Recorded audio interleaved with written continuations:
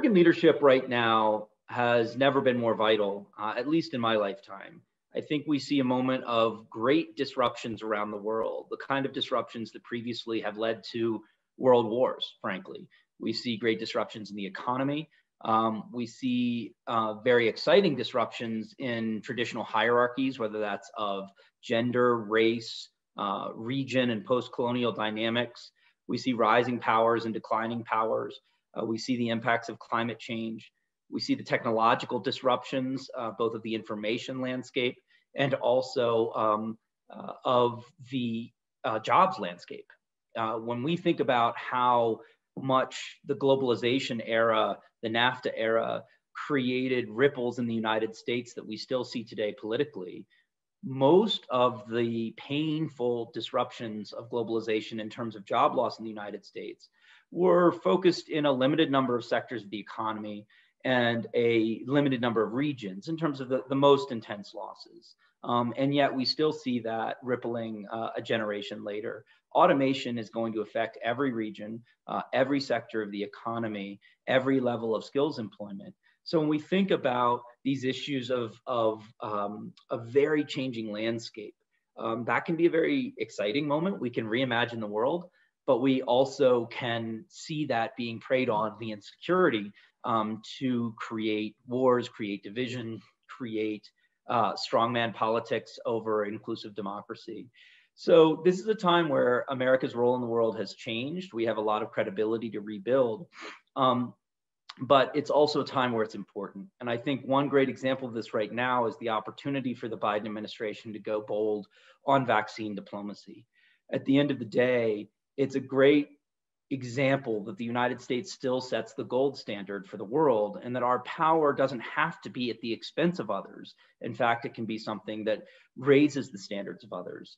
At the end of the day, we are the country that discovered the gold standard vaccines. We are manufacturing it, and we're in a position to distribute it, and distribute it in a way that actually saves lives around the world, creates resilience around the world for future pandemics, and shows the world that, unlike some countries, we're not trying to rise at the expense of keeping others down. We're not trying to make sure our domestic growth plan means taking the minerals or other things from their countries. We can show the basic concept of collective security that came out of the greatest generation from World War II.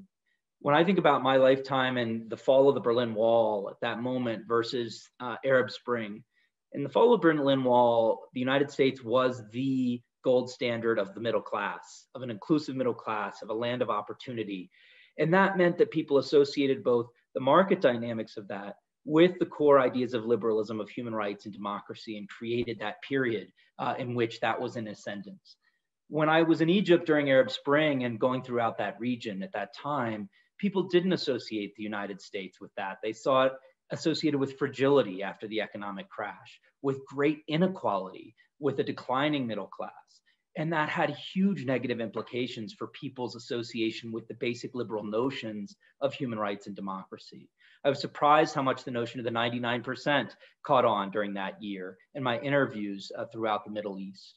So when our middle class at home is weak, when our commitment to racial equality is weak, when we are restricting voting rights instead of at the cutting edge of how to have a more inclusive universal voting system, all of those things make our power and our ideas around the world weaker. So at this time, we have an opportunity with things like vaccine diplomacy to go bold. We have an opportunity with rebuilding a more inclusive and secure middle class and addressing these long structural problems like the limits that we've put on democracy in order to rebuild the kind of vision that when the wall came down, everyone wanted to be like that, like our system, that we didn't have around the world in 2011. But I think we can rebuild it again. And I think we continue to be the most resilient and innovative people around the world. And I think that global leadership has to be one in which we don't see a trade-off between the dynamics at home and abroad.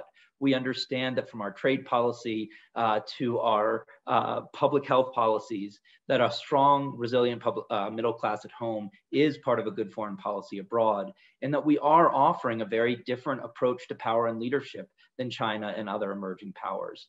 So I think this is a great opportunity. for the Biden administration to go big on COVID. And also, I think what they've set out with a foreign policy of the middle class that's very jarring for the ears of many foreign policy experts actually makes a great deal of sense for getting back to these core notions of human rights and democracy in their appeal.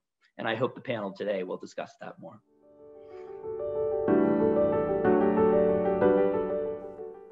Hello, everyone. My name is Pardis Mahdavi, and I am the Dean of Social Sciences here at Arizona State University.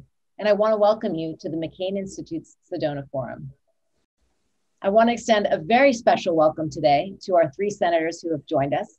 Welcome to Senator Mitt Romney from Utah. Welcome to Senator Chris Coons from Delaware, and welcome to Senator Shaheen from New Hampshire. Thank you so much for being with us today. We're just going to jump right in with the first question, and I'll let whomever wants to take the first pass at it go right ahead and do that. I will try to keep us moving. I have 4 questions for you all and a couple of other standby ones, so I will try to keep us moving. I'm very excited to hear your thoughts on this important topic. So first, as the 21st century advances, does the United States need to retain dominance in particular regions of the world or specific areas of production? If so, what are they? And what specifically can the US do in terms of foreign policy to achieve these goals? You know, one of my lessons, having served on the Foreign Relations Committee since 2009, since I got to the Senate, has been that if America leaves the playing field, no matter where it is around the world, that we can expect that vacuum to be filled, and usually by our adversaries, not by our friends.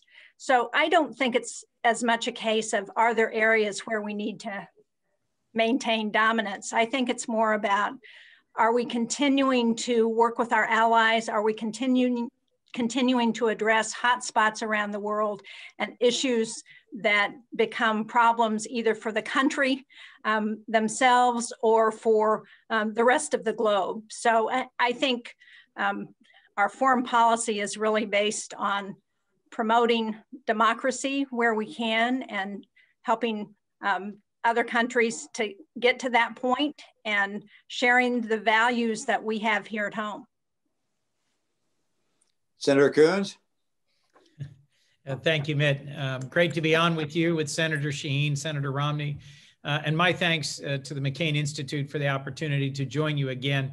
I look forward to this annual seminar being in Sedona once again, hopefully next year. I would agree that we need to be engaged in the world or we'll suffer the consequences of our absence. But the framing of the question as to whether or not we need to dominate certain technologies or regions, I'll push back on. I think we need to stay engaged and to make significant investments and to work closely with our partners to retain our competitive advantage. And I'll just mention 2 or 3 areas I think are currently critical. We withdrew from the Paris Climate Agreement and from the World Health Organization in recent years, and the new administration has rejoined them.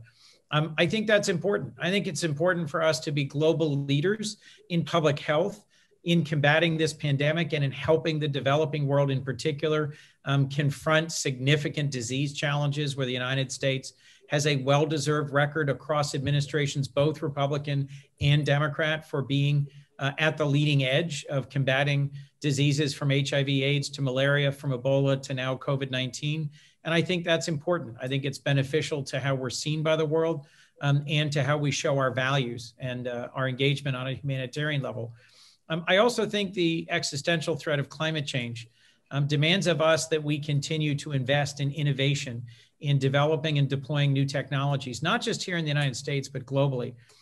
As I've discussed with Senators Romney and Shaheen in other settings, if the United States manages to make breakthrough developments in things like grid scale storage or electric vehicles, in power generation, or in how we decarbonize the production of things like concrete or steel, we can export those technologies globally and not just help our climate, but help our economy and our country. So there's lots of opportunities where we should still be leading the world and where, frankly, we can't take a back seat to anyone else. But I don't mean to imply that I think we should dominate, rather that we should continue to partner with our allies and retain our competitive advantage. Thank you, Dean. I guess it's my turn. And I wanted to hear from my colleagues because I want to underscore that on this topic, and I think on most topics related to foreign policy, Republicans and Democrats see eye to eye. I don't disagree with anything I heard from either Governor Senator Shaheen or from Senator Coons. We see eye to eye on these things. I wouldn't say that America needs to dominate, but I do believe that we need to continue the commitment we've made since after the Second World War, which is to assure, for instance, the freedom of the seas, the freedom in the sky, and the freedom in space, and that we don't want to see another nation or group of nations decide that you can't go through a certain ocean or through a certain sea without paying a toll to them. We've maintained that. I think we have a commitment to continue to do so. Likewise, I think we feel it's very important to have rules of trade around the world and that countries abide by those rules. I think we're going to probably have rules as they relate to the environment and the pollution of our environment with greenhouse gases. I think those are things where we can play a leadership role. I would note that I also think the one place I hope we lead in is in our commitment and promotion of human rights and human dignity. China is going to spend $1 trillion on their Belt and Road Initiative.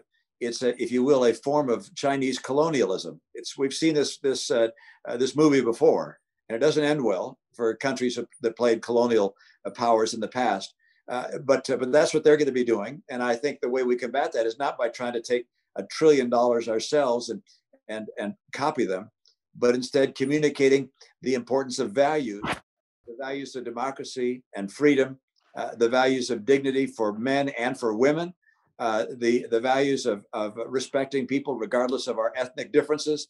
These things I think we must lead in to communicate to the people of the world what it means to be a part of a group of nations that abide by not authoritarianism, but by freedom. So if there were anything I would hope that we continue to lead in as we remain involved in the world, it is in promoting the values that have been at the foundation of America from our founding. Thank you so much, Senators. To follow up on that question, and actually to follow up on your answer, Senator Coons, if anything that last year has taught us, it's that we face a very uncertain and dangerous world. Some people have talked about this past year in terms of a triple pandemic. We have a viral pandemic of COVID-19 that is raging. We have a pandemic of climate emergencies. And people talk about the social pandemic of racism. So a triple threat, if you will.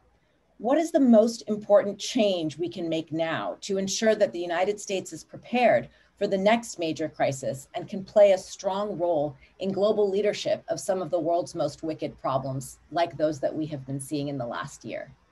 Well, I think we need to be honest with ourselves about some of the challenges our democracy is facing. The riot at the Capitol on January 6th showed us some of the very real risks to our own democracy that come from the dissemination of misinformation and the ways in which we have a divided country where not everybody agrees with some of the core tenets of our democracy. So we've got some work to do.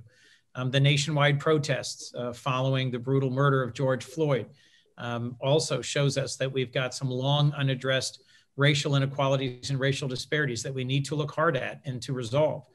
We're not going to be the sort of strong leading light of human rights and democracy around the world that we all want us to be, that we should be, that I think the world needs us to be, if we don't look honestly at our own shortcomings and address them.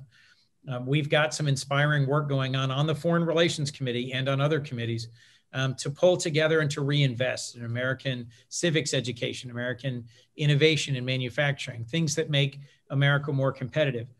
And we've got hard work to do in our own communities and families and neighborhoods to make sure that people actually listen to each other more and respect each other more. In the Senate, in the decade that I've been there, we have steadily struggled more and more to get genuinely bipartisan bills moving during periods when both parties have been in control and we've had presidents of both parties.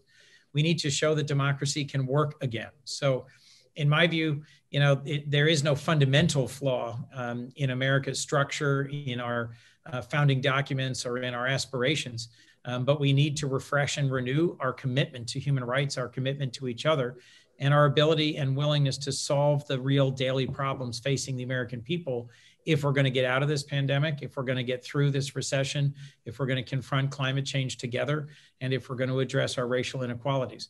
If we do those things, then we lay the foundation for the United States in this century to be the sort of vanguard of human rights and democracy, the advocate and the successful advocate for freedom and for individual liberty that I think all of us would like to see us be in this century. I'll be happy to jump in there and just to say, again, I concur with what Senator Coons has said. I note a couple of things. If you look at other great nations or even civilizations over the history of humankind that have faced extraordinary challenges, those that have come through those challenges have often been led by individuals of extraordinary capability, extraordinary leaders who communicated with the people of their nation or their civilization in such a way that they created unity and common purpose. And I think of a Churchill. I think of in our own case, we were facing some tough times. President Reagan came along with a cheery optimism that gave us a different spirit. You go through the history of the earth, there have been individuals that have made a huge difference. And I would note that's not just the person at the top. It's leaders throughout the entire civilization, leaders in classrooms, leaders in businesses, leaders in churches, leaders in homes. We call upon leaders to show by their own example the principles that will keep us strong and free. And I know one of the principles that keeps us strong and free is our commitment to the truth. I think in dealing with the challenges that we face now and the challenges that are going to come down the road, it is essential that we have a commitment to abide by the truth, that those that we select as leaders tell the truth. When they make a mistake, acknowledge that something was wrong and correct it. But we will never be able to deal with our challenges unless we're honest with the people that we lead. And I certainly agree with my colleagues in both of those aspects. I think as we think about those three big challenges that you outlined, we are likely not going to solve them on our own as Americans. And that's why our relationships with other countries are so important. And why, as we think about addressing climate change, for example, getting back in the Paris Climate Accords, working with the international community to address that is so important, even when it comes to racial inequities. And it's not just the United States that's been struggling with that. As we look at democratic backsliding across Europe and other parts of the world, as we look at the opposition to migration and to anyone who looks like who is the other, those are challenges that the world is facing. And it's important for us to think about tackling those in the context of not just the United States and being honest with what's happening here, but also in terms of world forums where we can work with our allies and try and solve the big challenges that we all face. Thank you so much for that. And building off of all three of your answers, I mean, it's great to hear you talking about human rights and leadership. Recently, the Biden administration joined Sweden and our neighbors to the north and south, Canada and Mexico, in committing to what is called a feminist foreign policy. This is an area that I, of course, work on quite a bit, so I'm very excited to hear your thoughts. What are your thoughts on our commitment, the United States' commitment to engage in a feminist foreign policy, and how can the U.S. continue to lead in this important area? Well, look, I find it a little bit offensive that when we're talking about half of the world's population, we make a point of calling it a feminist foreign policy. Our foreign policy should always include women. And that's not just important because it's the right thing to do, but it makes sense because what we know is that when women are empowered around the world, that they contribute more to their communities, that societies that have empowered women are more stable and have generally a higher standard of living. It makes economic sense. It makes sense from the human rights perspective. And it's something that the United States should have been doing from day one in terms of our foreign policy. And some administrations have been better than others. So I appreciate the commitment. I think it's really important. I think we need an Office of Global Women's Issues and an ambassador to fill that office. But it should be about everything we do. We should be looking at what women are doing and how we can include women in those foreign policies and in other initiatives that we have. You know, I was proud to sponsor the Women, Peace, and Security Act that was signed into law in 2017. We were the first country to actually legislatively say that women should be involved at the table in conflict negotiations, that it makes sense because any settlements last longer and provide more stability.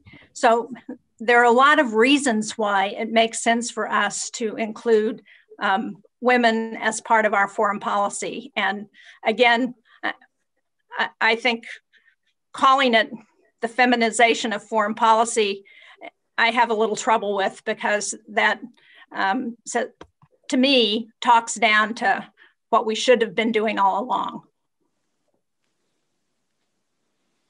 I'll just note, I'm not going to disagree with Senator Shaheen, and I'm really not familiar with the application of feminization of foreign policy, but I can say that I think it's a wise observation to recognize that nations that and groups of people that do not have women empowered are more likely to be involved in conflicts and economic distress, and that having women fully educated and involved in the political system and the economic system establishes a more stable, peaceful, prosperous people.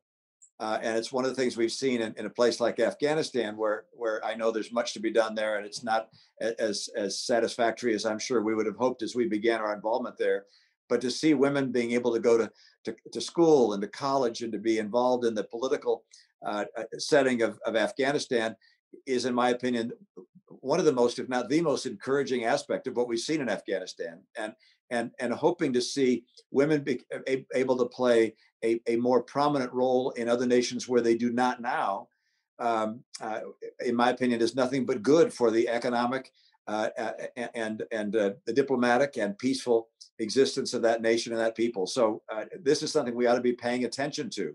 I don't know whether the term the feminization is meant to say that, but I think if we see a nation or an ally where women are being repressed, I think we ought to say, hey, this is something we ought to be aware of, and we ought to see if we can't change this, because to have a strong ally long term, we want women and men to be equal in all possible ways, and women participating in the economic and political structure of any country that's an ally, and many that are even not. So yeah, I think the intent is perhaps a good one, but I recognize this should have happened a long time ago.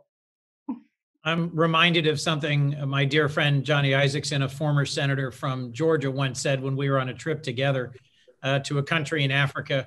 Johnny was a conservative Republican from Georgia, still is a conservative Republican from Georgia.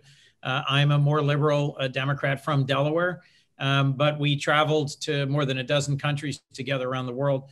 And as we were leaving one particular place, he said, you know, if we have $1 extra to invest in development, we should invest it in women, because women turn around and invest it in clean water, in safer housing, in education, in healthcare. No disrespect to my own gender, but across different places we'd been in, different programs we'd seen in the country we'd just been to, women were the builders and the movers of a society where gender equality was still an objective, a goal, but far from a current reality, and where that marginal dollar men tended to spend on projects that really benefited themselves and did not benefit their children and did not benefit their broader community, just speaking in a fairly coarse way across two genders. And I think to take the point implicitly being made by Senator Shaheen and Senator Romney, where I've interacted with heads of state or secretaries of state or even ministers of defense, women in leadership tend to be more collaborative, more oriented towards solutions, more oriented towards peacemaking, more concerned about things like climate change or healthcare. Men tend to be more aggressive, competitive, focused on the economy, on short-term or on personal aggrandizement. And across interacting with dozens of ministers of state or secretaries of state, heads of state. It's been a striking pattern. So if that is what is meant by the feminization of American foreign policy, that it would focus on gender equality and focus on investments in healthcare and combating climate change, in improving the environment and improving daycare and education, things that should be of interest to all of us, male or female, then I'm certainly in favor of that. Thank you so much, senators. And of course, a feminist foreign policy also brings with it feminist values. And, you know, we're seeing today the birth of a new feminism, which many of us call justice feminism, right? It's a new feminism that's a move away from career or care-focused feminism, and it's about justice feminism that tackles exactly those issues that we've been talking about here today. So, you know, if that's going to be the root of U.S. foreign policy, about time, as Senator Shaheen has articulated so powerfully. You know, Dean, let me just add another piece of this, because it's been very, very frustrating as we think about the role of women, both in the United States and around the world, that in so much of our legislation, what has gotten hung up has been the issue of reproductive rights. And we can't conflate every issue affecting women with access to reproductive freedom, or it's going to really constrain other opportunities to empower women economically in terms of their rightful place in their societies. So it's been, to me, one of the most frustrating aspects of what we've seen in the last couple of decades.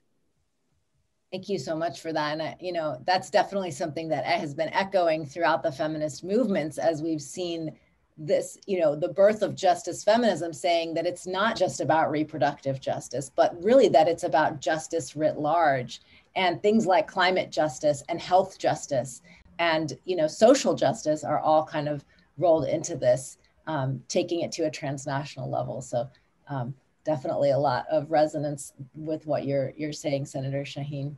To slightly shift gears, I want to talk a little bit about what we hear quite a lot, and we have for generations, decades. I'm an anthropologist by training, so we've been hearing it at least as long as I've been, you know, a student. But within the United States, it's common to hear about how our nation is exceptional and distinct, even number one. You see that in reports like the Trafficking in Persons report, human rights reports, et cetera. To what degree is the future of our country's global leadership harmed by the popular embrace of US exceptionalism? And what should the US foreign policy posture be on that issue? Well, I'm going to lead off because I haven't led off so far, and it's not fair for me to keep on relying on my colleagues to say something smart and then me to say, yeah, me too. I can tell you, I don't think it hurts for us to be very patriotic in that regard, and to call ourselves exceptional amongst ourselves, and to cheer ourselves, whether at the Olympics or to cheer our successes where they might occur. But I think we recognize that other nations also feel they're number one, and they're entitled to feel that way, and they're exceptional in their own way. We're each different, and I happen to believe that this is an exceptional nation, and that in the sense that the founders had this extraordinarily brilliant insight that a nation ruled of, by, and for the people would be a stronger and better nation than one ruled by an all-knowing autocrat of some kind. And the history of the world was, of course, strong men, and unfortunately just men, but strong men that oppressed others and took advantage of others for their own personal benefit. And America began with a different model. And that model has been extraordinarily successful and has been adopted by many other places in the world. And so, yeah, the founders deserve a lot of credit for the brilliance in creating what they created here. And we live in many ways in accepting those principles. In some ways, we have abandoned some.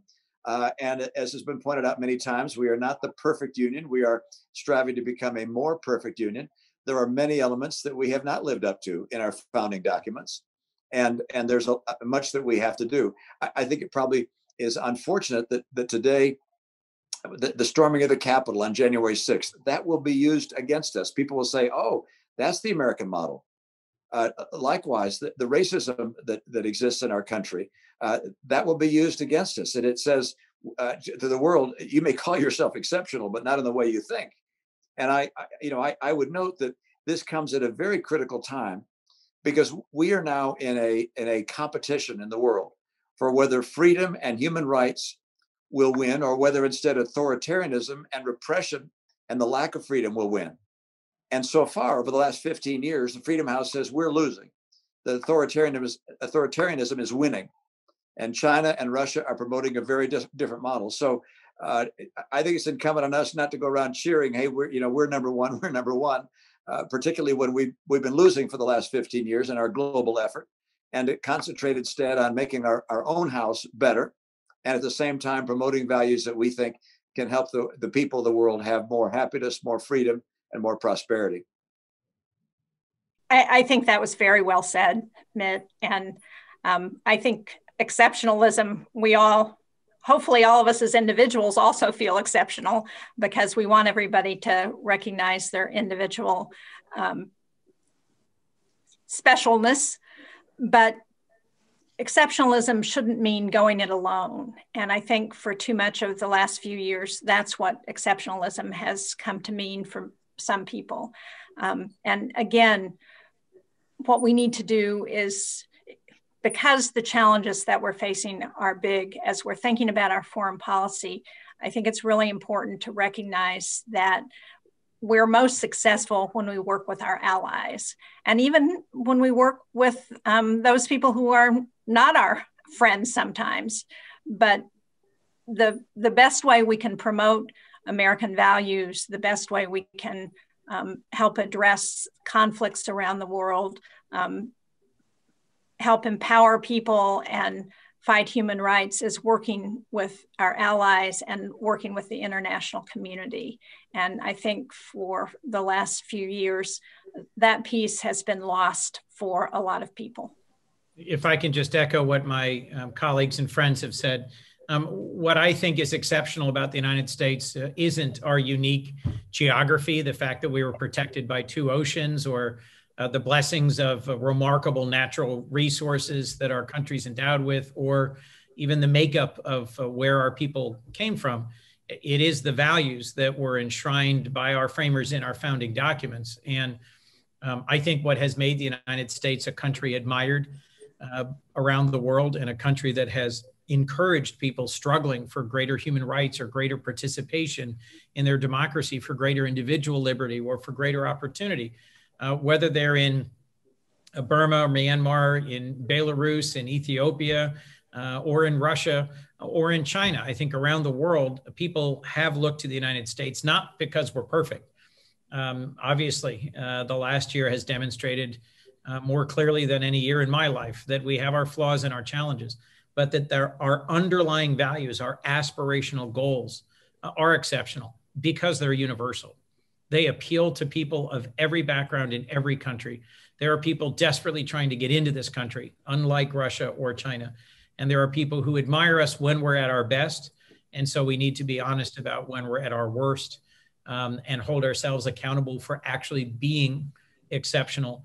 And as Jeanne just said, it's when we partner with like-minded countries that share those values, those universal values, that we have our greatest impact.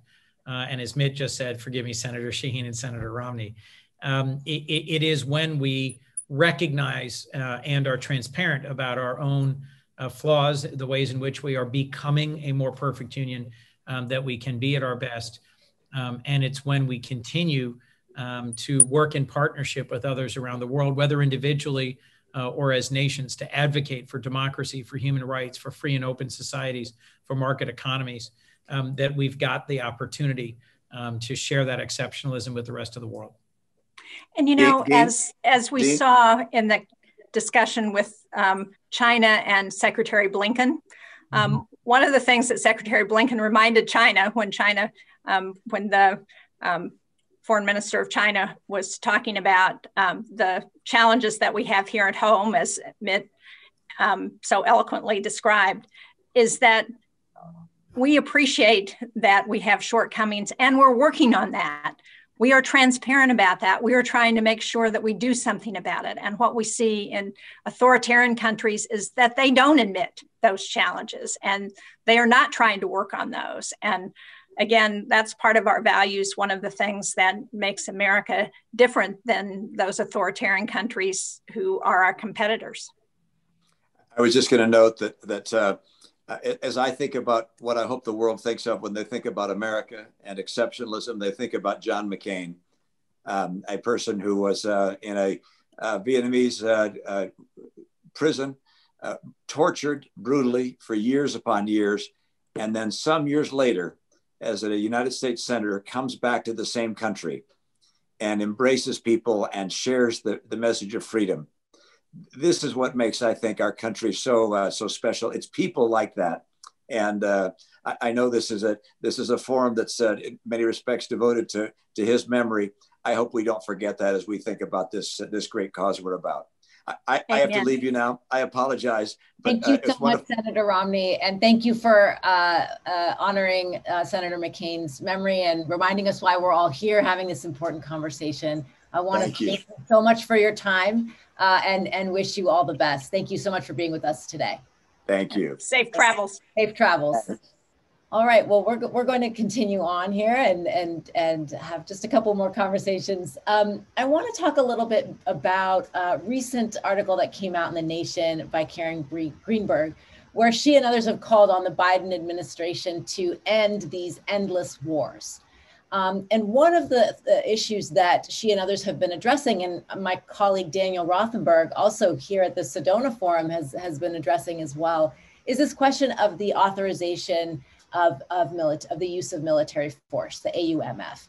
And I wanted to hear your thoughts, senators, on what you think we should be doing with regards to the AUMF and which movements we should be going in with regards to ending some of these, quote, endless wars, such as the war on terror.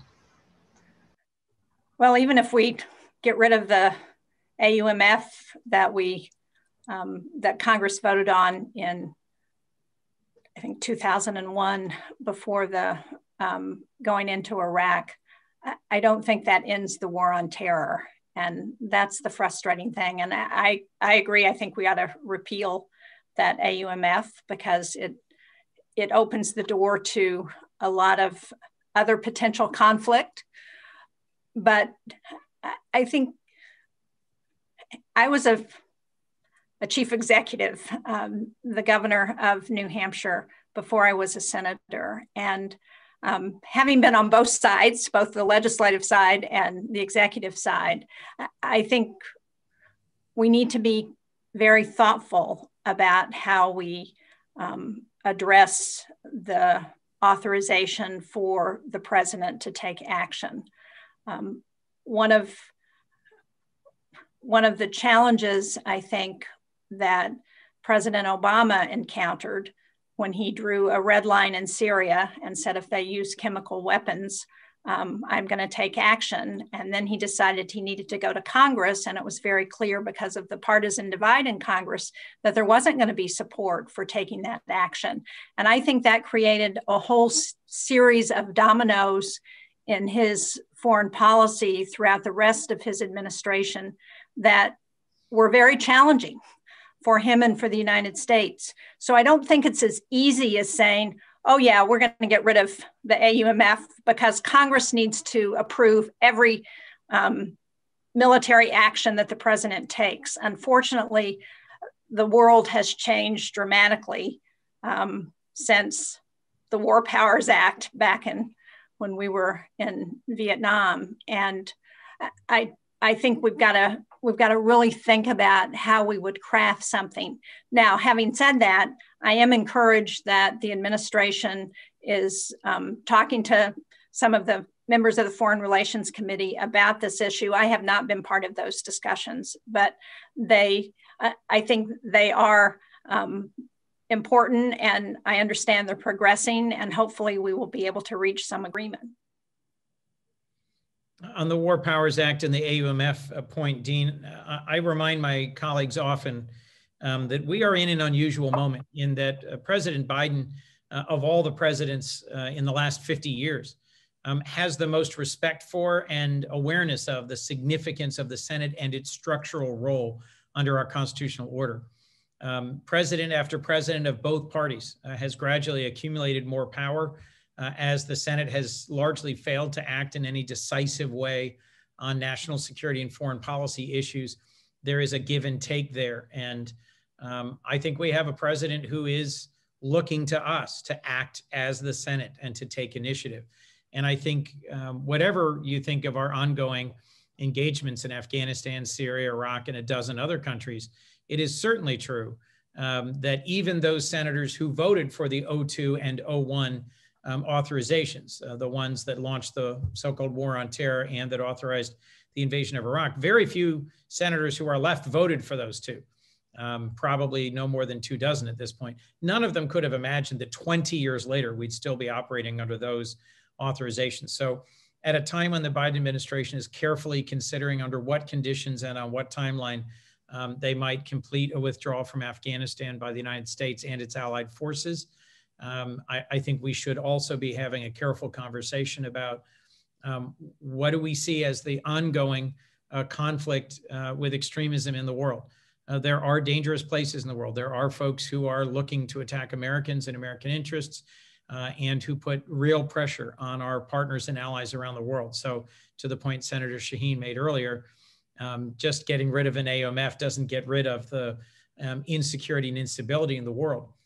I will remind you in closing, just to criticize myself as an appropriator, while we don't take up and pass an AOMF or refine it with any regularity, we do fund the entire Department of Defense every year. And so one of the ways in which Congress can and should send signals about our priorities in terms of security and values around the world, how we spend money on development, diplomacy, and defense speaks volumes. And I am hopeful that in this period when we have a president who is well-grounded in foreign policy, a skeptic of, as you put it, endless wars, but who is taking his time to re-examine the consequences of a precipitous withdrawal from Afghanistan, that we in the Senate will do our part too.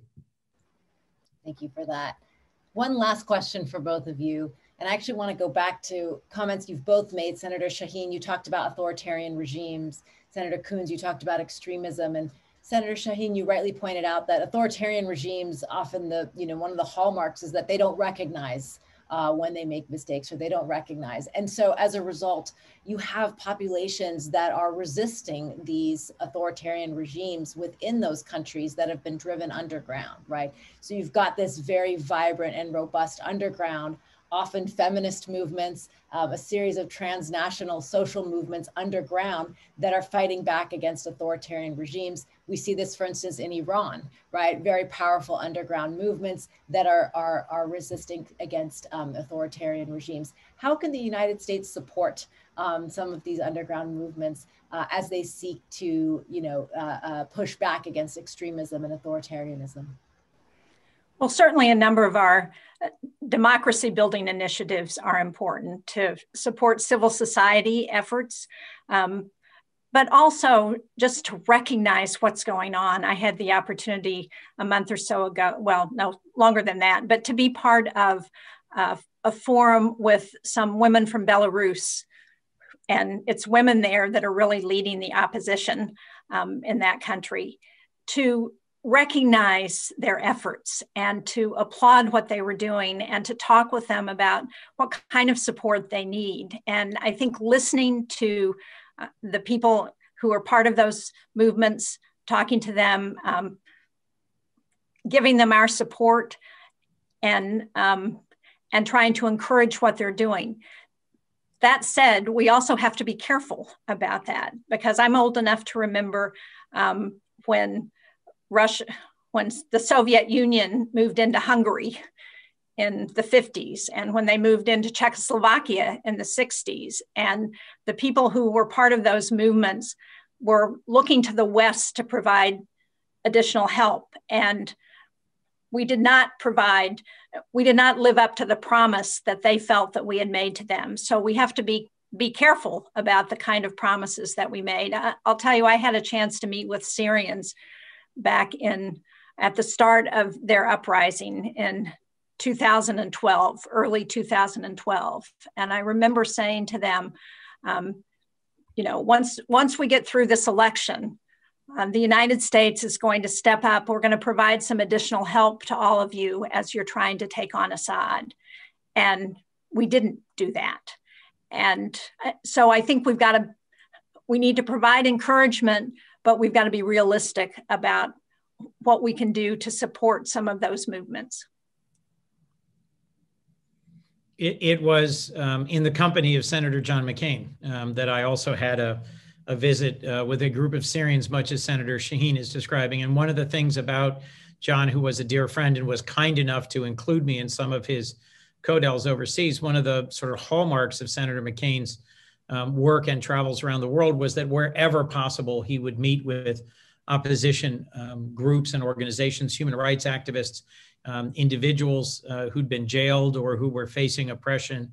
That was really something he did over and over. And the Human Rights Caucus that Senator Tillis and I co-sponsor, co-lead in the Senate, is something we are trying to get officially named for Senator McCain because of his relentless work, lifting up voices of those who are struggling against authoritarianism. Just the very last thing that was happening on the floor of the Senate Thursday as we were all leaving for this current recess was a bipartisan pair. Senator Cardin and Senator Wicker were talking about, Alexei Navalny in Russia, who, as you all know, was poisoned with Novichok by the regime of Vladimir Putin, and is now being tortured in prison by being woken up every hour on the hour for day and day and day after end. This is something that can and should be bipartisan, advocating for the individual cases and the collective causes of those who are fighting for freedom, even under repression, even under very authoritarian governments.